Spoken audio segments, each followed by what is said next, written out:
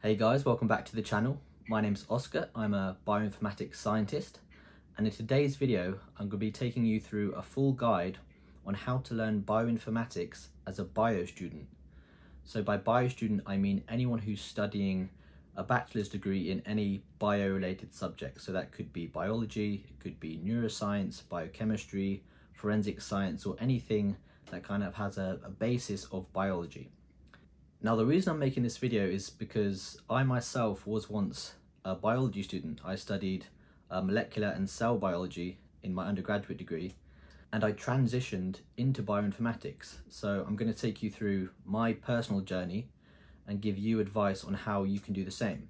So it's actually quite a common question I get is, how do I learn bioinformatics? I have a lot of people that come from bio backgrounds wanting to get into the field but don't know where to start.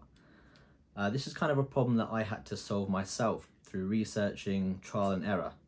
And so I think my story is going to be very valuable to you and help you make the transition that I made, but a lot quicker and easier.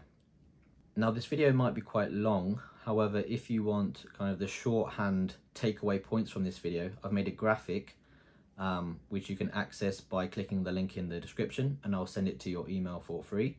So to get started, I want to take you back to when I was studying for my undergraduate degree. Now, as I mentioned, I was studying molecular and cell biology. I studied in the UK, and the bachelor's degrees there in the UK are normally 3 years long. It wasn't until my second year that I started to think about what jobs were available to me after I graduated. And I was kind of researching what I could do with my degree. And to be honest, I wasn't that happy with what I was seeing. Working in a wet lab doing experiments didn't really excite me. I didn't really want to do that as a job.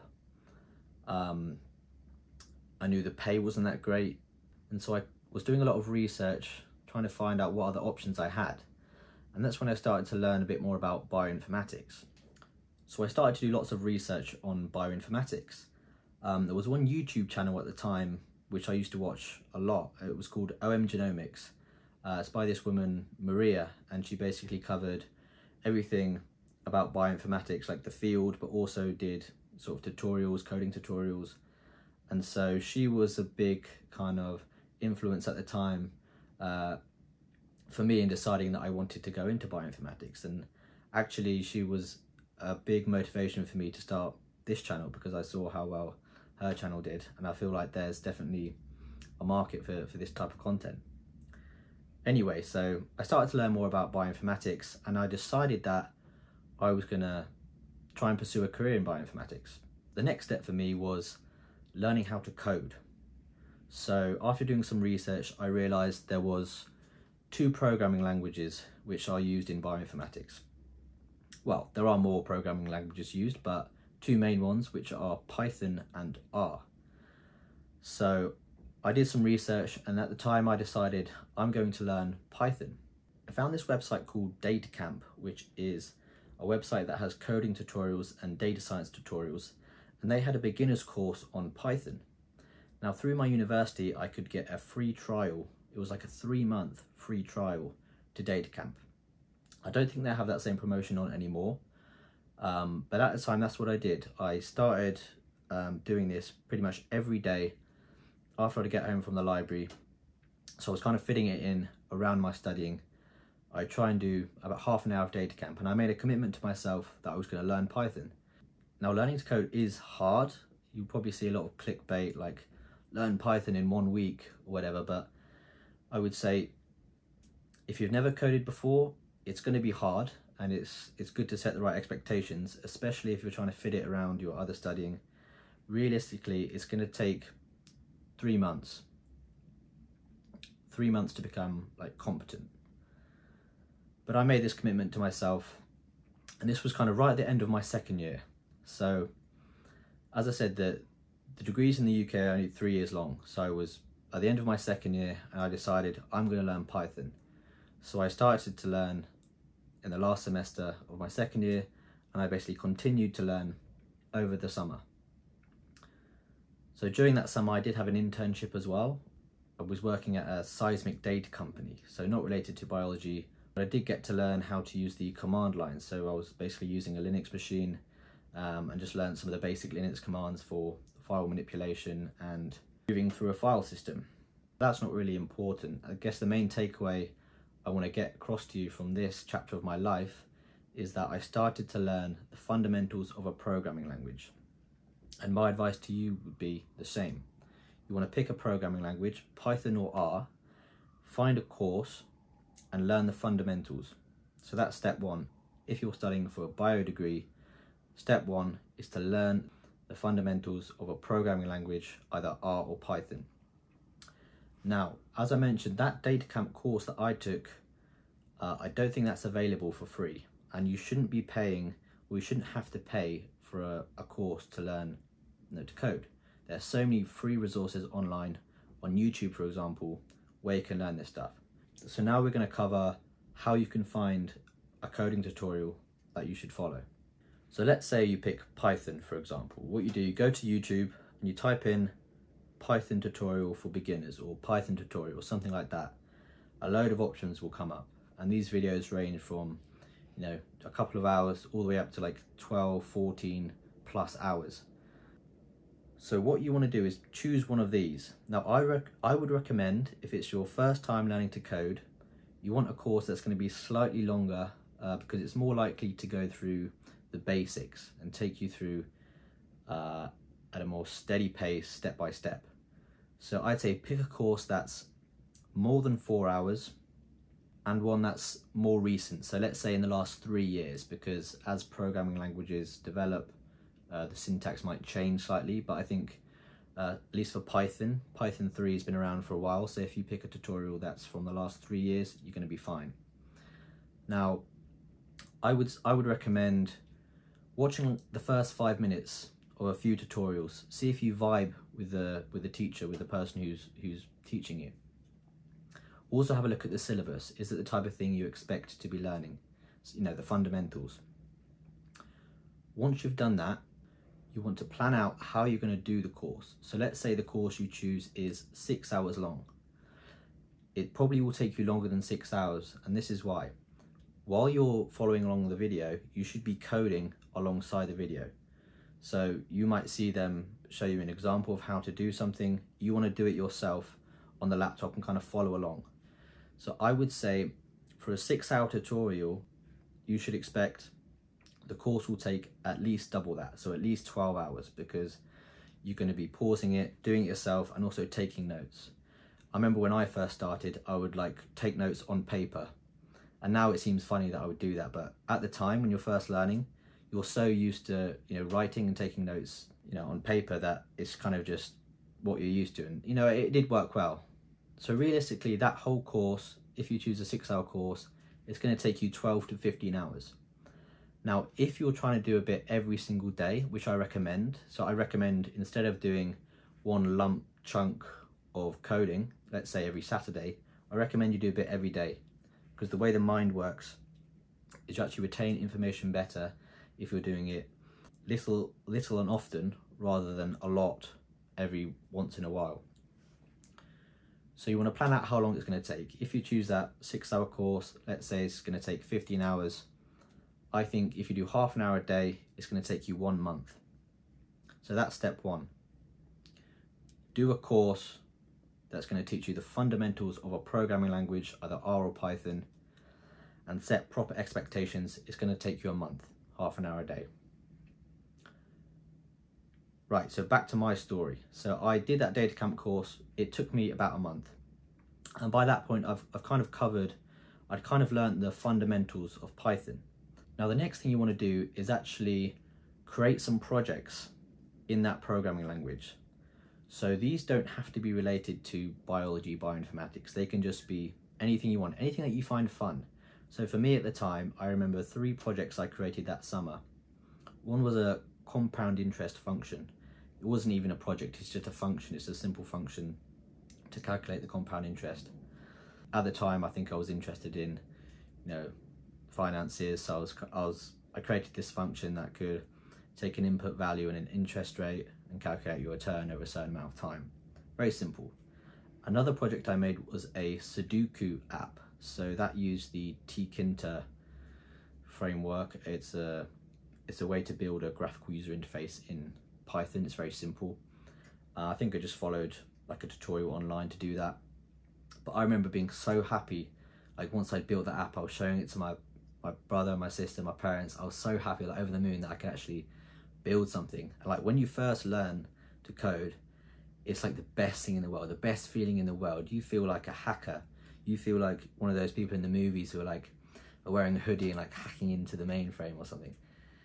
Good times. Another project I built was a calculator. So again, using Tkinter, like a calculator app. And by the end of this summer, something strange started to happen. And this is just a weird story I've just remembered, but I actually started to dream in code. I don't do it anymore. I literally only did it for a month. Like right at the start, I remember if I was stuck on a coding problem during the day, then at night I would actually I don't know, I would like dream about it, but it would be like not like a nightmare, but I'd be like, I don't know, that's just a weird story, but maybe that will happen to you, maybe not. It literally went away after like a month, but it's just a weird story. Anyway, let's go back to the video. So that's step 2. Once you've learned the fundamentals of a programming language through a course, you're going to build 1, 2, 3 projects in that programming language, and that's really going to solidify your learning. Okay, so for me that was the end of the summer. I'd spent the start of the summer doing the fundamentals course, the end of the summer building out these projects. I went into my 3rd and final year of university, and I felt like I knew Python then. I was comfortable in Python. I'd done about 4 months, coding most days in Python. So at that point, I had my biology knowledge for my degree, and I also had my coding knowledge from independently studying Python. Now, bioinformatics is kind of the combination of programming and biology. It's applying programming, coding to biological problems, effectively. I did some more research, and I found this book. It was called Python for Biologists by Dr. Martin Jones. I went to my university library, they actually had the book there. So I got it out and I kind of went through this book. It's a textbook with like work problems, and it kind of teaches you Python, but in the frame of biology problems that you come across a lot in bioinformatics. So manipulating files and a lot of other stuff, which I use still to this day. Now that book taught you Python as if you didn't know it, as if you were a biologist learning Python for the first time. But I already knew Python at that point. But this book was really useful because I knew Python, so I kind of breezed through that book very quickly. I didn't need to like relearn the concepts, but it did act as like a refresher, so I could refresh the concepts and apply them to these biological problems.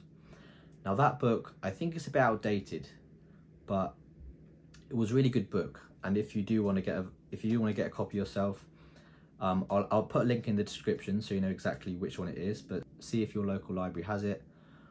Or I'm sure there are similar books out there now which are more updated, Python for biologists, R for biologists. I'm sure you can find one on Amazon or even in your university library that will achieve the same thing. Now I've started to combine the two.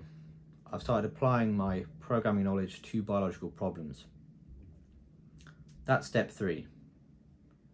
Find a resource, a physical book, or a free online course again, a way to apply your programming knowledge to a biological problem. So this was at the start of my 3rd year. This was my final year in my undergraduate degree, my bachelor's degree. So around this time you had to pick a thesis project. And in my mind, I definitely wanted to do a career in bioinformatics at this point. And so I was thinking, look, I want to find a project that's going to contain some sort of bioinformatics. So we had like options we could choose from, and I ended up finding this lab who were working on ash dieback disease. So this is a fungal disease that infects ash trees. And this project was basically building a model that could predict the disease state of one of these trees based on the methylation level of certain key disease genes. So this project kind of combined wet lab and dry lab. I was doing the DNA sequencing, methylation sequencing, but then I was also coding out this model, and I guess that's kind of machine learning, my kind of introduction to data science and machine learning. I built this regression model that could predict the disease state of a tree based on the methylation level of the genes. Now, this project lasted for pretty much the whole year, so I was doing a lot of coding, most days. So I was really at this point really internalizing, how to code. So now I was doing this research project in bioinformatics effectively. And during my final year, as you do, I started to look at jobs again. So I was thinking, look, I'm going to graduate in 6 months. What jobs can I get with my degree, but also having some programming knowledge and some knowledge of bioinformatics? Well, I was doing some research, and again, I couldn't really find anything, at least anything that I would be competitive for. Like a lot of these jobs, like bioinformatics jobs, I would be competing with people that had, master's degrees, PhDs, and without any formal education in bioinformatics, I was going to struggle to compete with them. So that's when I decided that I wanted to get some, formal training in bioinformatics, and that's when I decided to do a master's degree. So I applied for a few master's degree programs, and I got a couple of offers. I think with a lot of these master's programs, there's a lot of people from biology backgrounds. I think it must have been like 80% of people were coming from a biology undergraduate degree. So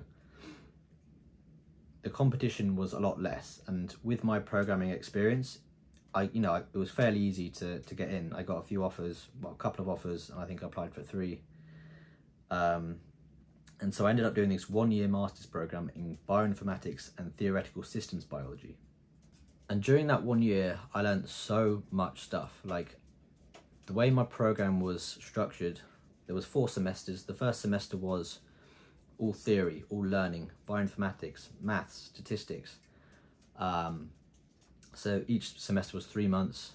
Second, third, and fourth semesters were all project-based. So I did different things in each of these projects. The first one was based on protein structure prediction. So I was doing structural biology, kind of building pipelines, working with different bioinformatics software to kind of visualize these things. Really cool.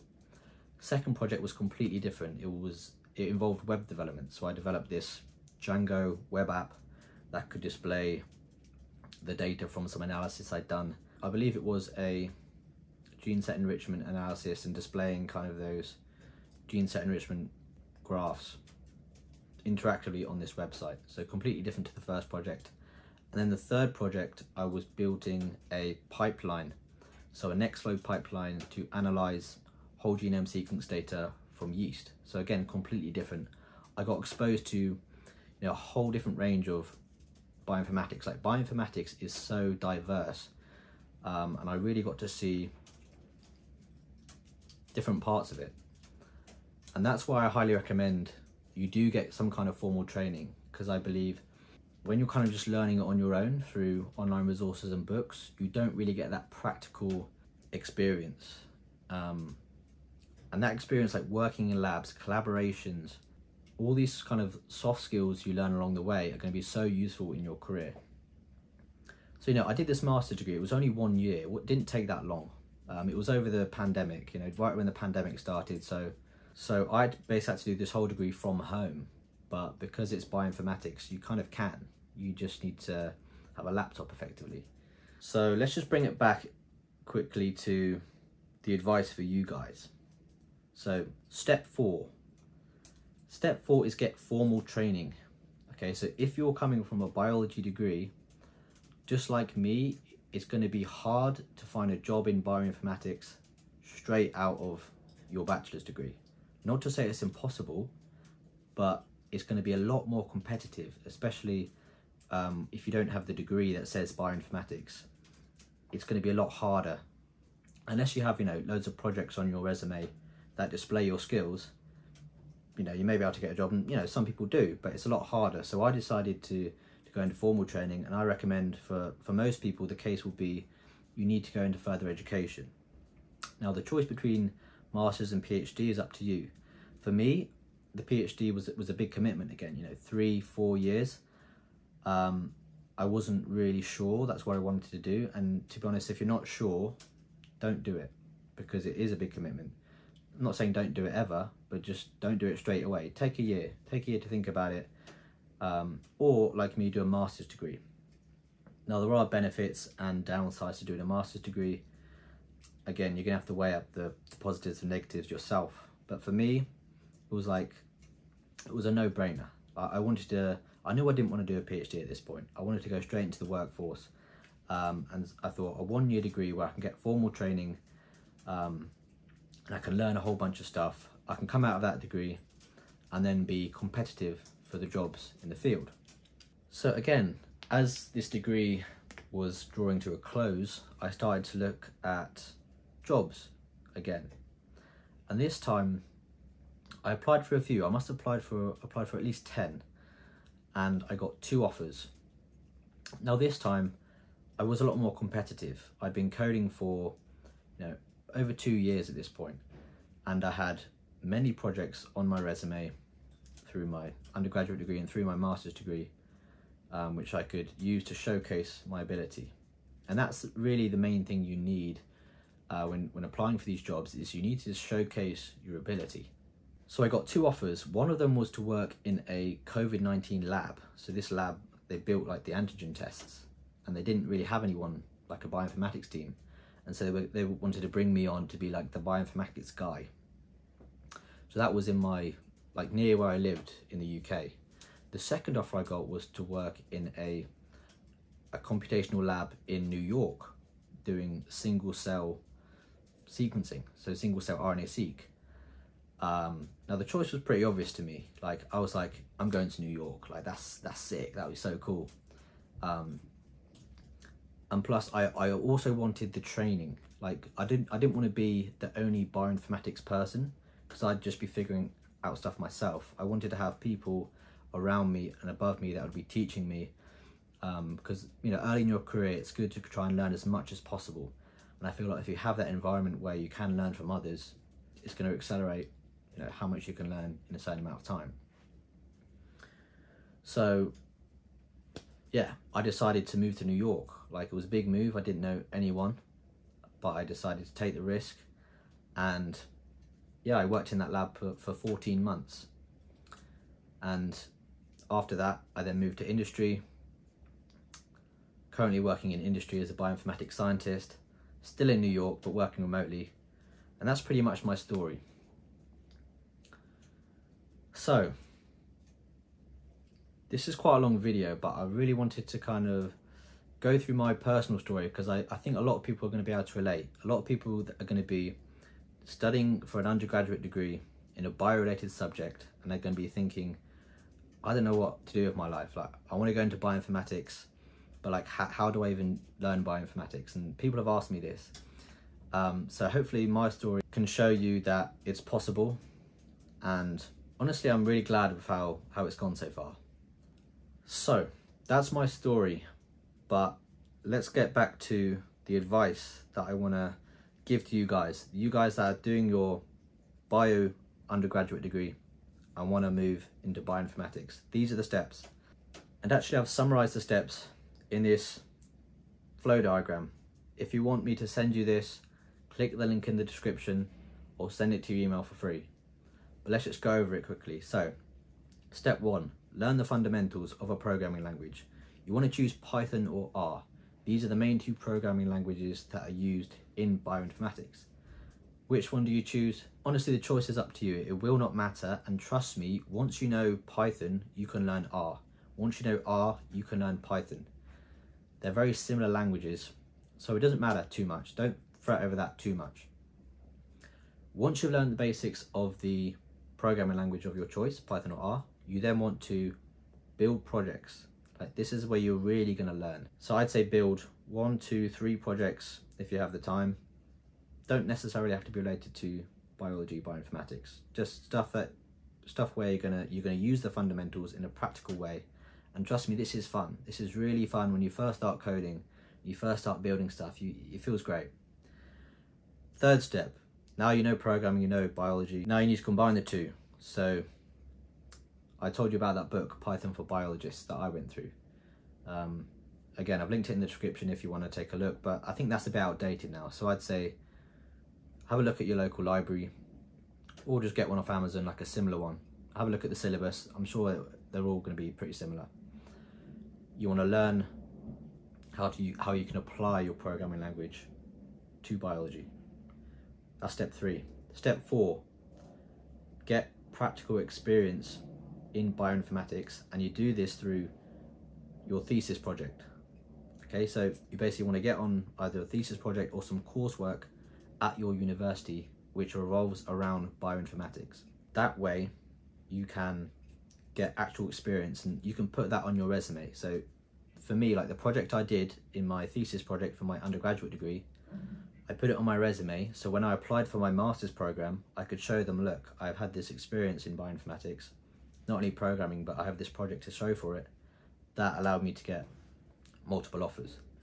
Okay, step 5, further education, formal training.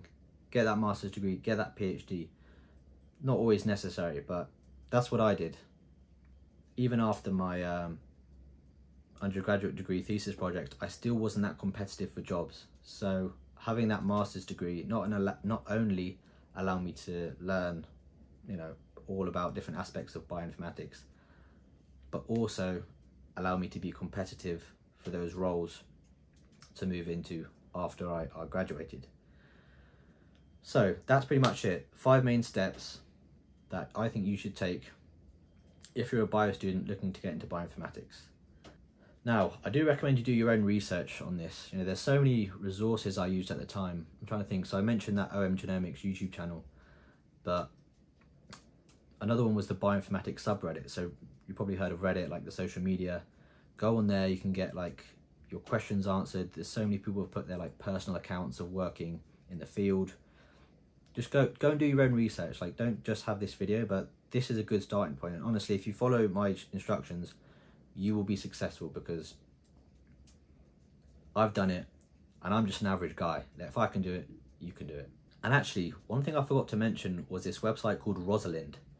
So what this is, it's basically a website where you can practice bioinformatics coding problems. So there's like, it's completely free. You go on there and it's a bit like LeetCode. I don't know if you've heard of LeetCode, it's probably more popular, but it's basically where, you know, you go on and you can work through many coding problems. They start easy and they get progressively harder. And I started doing this, I think in my 3rd year, after I'd done that Python for biologist book. I started going through these problems, and I was doing, at least my goal was to do 1 problem every day, just to keep on top of it. Because when you've got all your university work, it's hard to kind of make time for it. But I made a promise to myself, 1 problem every day, 15-20 minutes. As long as I do that, it's fine. So I've checked that out, check Rosalind out. I'll put a link in the description for that as well. That's pretty much it for the video. I'm going to write a blog post on this video, which is probably going to go into a little bit more detail because I might have forgotten some things. I'll link that in the description as well. But yeah, that's it. Thank you for watching. If you have any questions, just drop a comment and I'll see you in the next video. Bye.